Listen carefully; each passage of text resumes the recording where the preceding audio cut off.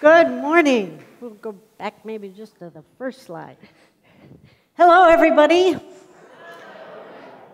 I got into improvisation for two reasons. Both were wrong, and neither were admirable. The first reason I got into improvisation was that I would plan and prepare and practice and rehearse, and then I'd get into the moment and nothing would go as it was supposed to go, and I'd get all freaked out and tense, and the idea of, hey, just showing up and winging it sounded really good. I thought that would bring my blood pressure down. That was my first reason. The second reason was that I don't like to carry things. And I thought, this is perfect. I won't have to drag a bunch of stuff around. Both were wrong. My journey started about 18 years ago when some friends asked me if I wanted to improvise. I've been doing some stand-up. I did traditional theater where you got a script, somebody told you where to stand. And so they said, we want to try improvisation. I'm like, no. Why would I want to stand up in front of people with no props, costume, script, and not know what I'm doing and make a fool of myself? I do that every day. I don't need more opportunities. But I went thinking, okay, we're winging it, which I know is an American slang term, and I hope through the presentation this will make more sense to you. But they said, okay, we rehearse 3 hours a week. I'm like, I thought we were winging it. So I did that for 3 years and found the work fascinating. I was teaching art at the same time, and I decided to quit art and pursue this because it was making such a powerful change in my life. And auditioned and got into Second City, and I thought, well, all right, these are professionals. They'll wing it. And they said, along with the 7 shows a week and 5 improv sets, we rehearse 22 hours a week, and then you should also be getting with your scene partners. And here's a list of books that you should be reading. So I did that. And I left that after 2 years, and I thought, maybe if I go to Paul Sills, I'll get back to the roots, you know. And so I want to take you on the journey that I went through, because I think as improvisers, how we talk about what we do is real important in terms of not trivializing it, but making it accessible and helping people understand, as applied improvisers, how our expertise can help them. So, to quit winging it. Pardon me? Thing on the side. Oh, the on button. So clever. All right.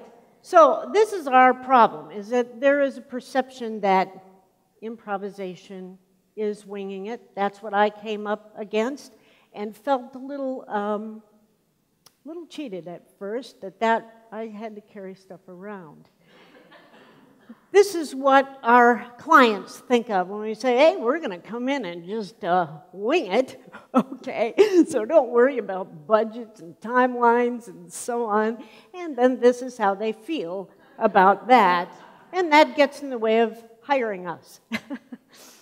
And where does that come from? It comes from, here's the definition, that right out of the dictionary: to improvise, invent, compose, perform with little or no preparation, okay? All right. And so then I went back to look at the term winging it. What does that mean? Well, it comes from this about aircraft that goes out, and rather than a plan, it's just said, we hope it comes back. Didn't feel very secure. And in theater terms, it was like, hey, something messed up. You're going to have to go on. You've been waiting in the wings. Come out here, and there'll be somebody down there who will be telling you your lines as you panic. So the roots, neither of the roots I thought were that helpful. And in our attempt to be accessible, I think we propagate the myth, and we tend to go a little low status. So how do we propagate the myth? Well, one of my favorite people, Charlotte Halpern, wrote a book, Truth and Comedy, which I have a ton of respect for her. I believe I've sold more of her books for her than she has, since I assign them to everybody. But I always say there's one sentence on page 13, right at the bottom. We're going to have to talk about that. Everything else we can go with and learn from and so on. But this becomes the fear, right? We're going to wing it. Huh? But you know what? This isn't improvisation. This is blatant disrespect, right? Disrespect for our audience, for the reason we're together. I can just show up and do whatever I want. I had an idea in the green room. We also come at it from the other direction. That sometimes, in an attempt to appear awesome, we propagate the myth. How did you ever come up with it? Well, I don't know. I'm just super talented, I guess. So that's intimidating to our clients as well. And since I'm a visual artist as well, I can blame people like Michelangelo for that. How did you carve the David? Oh, I don't know. I just saw a piece of marble and I carved out the angel. I just took it. All right, really?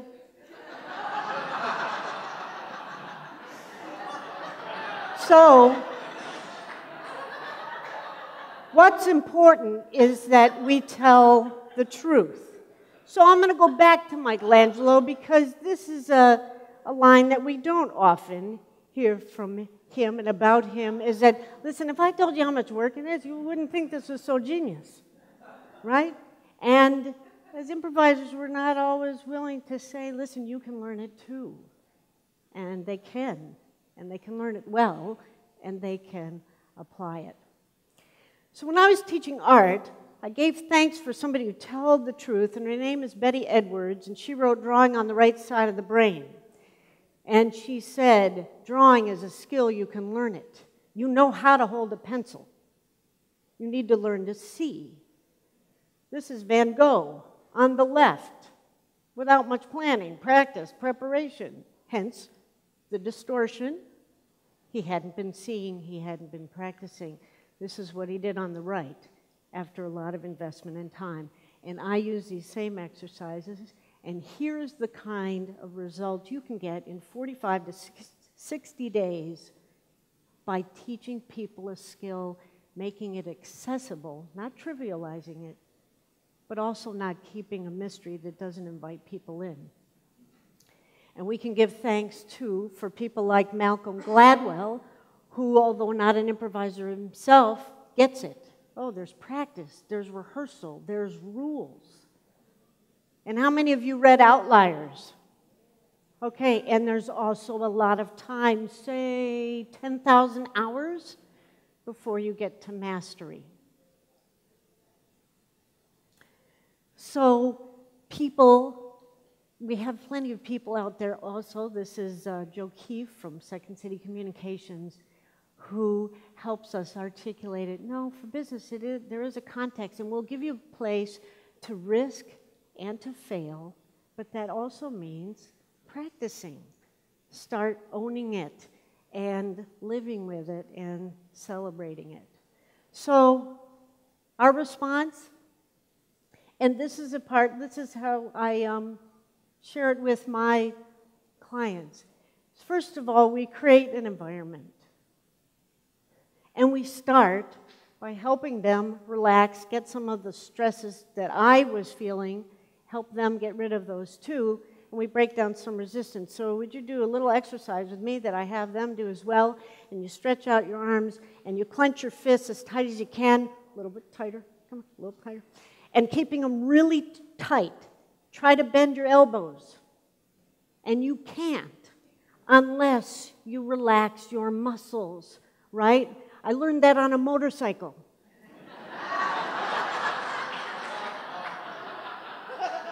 This is a very unsafe way to ride a motorcycle. Everyone else is making the turn, right? And you're riding like this, I see a turn, I see the turn, I see the turn, and I go straight, right through people's lawns and get called a sod buster.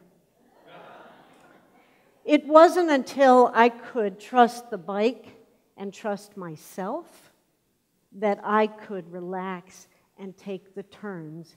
And that's what improvisation helps us do, right? Relax and take the turns. So we first have to go there with them, and then we create an environment, and these are things that I've been hearing, and so we're in sync with these things, that we're honest. There has to be honest. Leaders with employees, peers, clients, vendors, everyone that you're working with, that you're called, must be honest. We must allow for mistakes. And that takes some rooting out of the environment to really do that. Not just say it, but do it. And of primary importance is my job is not to be the funniest, have the best character, be the smartest, ask the best question. My job is to make everyone else in this place look great. And I know that's what they're doing for me as well. Improvisers have each other's backs. And then we can start to improvise.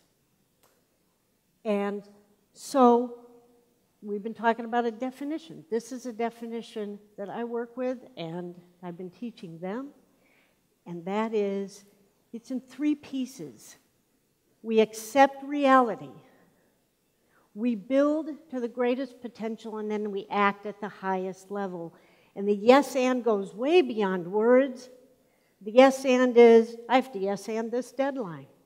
I have to yes and the constraints of my industry. I have to yes and the fact that if I want raw materials to go through a supply chain, that I have to know the quality. And all kinds of parameters. We yes and that. We don't resist them. We work with them and improvise within them. So we also, and this is should be the transforming experiences, and it is, so that's good. But we teach them to play, and I've broken down the behaviors into 6. I know we all do that a little bit differently, but here are the 6 that I think have helped us simplify it and talk about it. The yes and, obviously, right? We start with yes, but yes alone is stagnant. It's the and that gives all the energy. So I use this visual of a spring, because in the spring is all the tension. We add the and then we can go places. So to build on the greatest potential, we yes and the focus, because it really does matter that you know where you're going. We yes and the who, what, where, because it's the connections, the relationships that improve the collaboration. We yes and this moment. That's where all this serendipity and spontaneity happen, because you never know what's coming. And we give and take. This is the best way I know to show this. I'll give you my butt, you give me your ears. And we commit, we go for it, we take the risk, and that's sometimes a little messy and painful, but we do it because we know we have people who have our back. And then we ensure application. We've taken time to get to know them and what they need, and we're using their language, and we find ways to measure results and return on investment, because as others have shown us up here, they're hurting and they need help, and we together with them can help them find their way. And that's what helps us act at the highest level. And all that, we're improvising along the way, and as I said, we yes and let go. This is improvisation. And September 5th, NPR called them improviser in chief. Unfortunately, they did use the term winging it, but I don't know if you've seen this. This is his manuscript. In the white is what he handed in. This is what I'll say. What is crossed out is what he handed in and didn't say. And everything else in green is what he came with in the moment because he was in the moment and he had all that expertise to build on that. And the same with Captain Sullenberg, if you remember, who landed all those people safely in the Hudson. That wasn't winging it. That's 30 years of flying airplanes. And he said when he wasn't the pilot and the flight attendant was going through what needs to happen in the plane to be safe, he would take that out and follow along. Every moment he was planning for that moment. So how do we turn from this to this? We let people know it does require planning, practice, rehearsal. It does take work. It's not winging it. In fact, improvising gives us our wings. Thank you.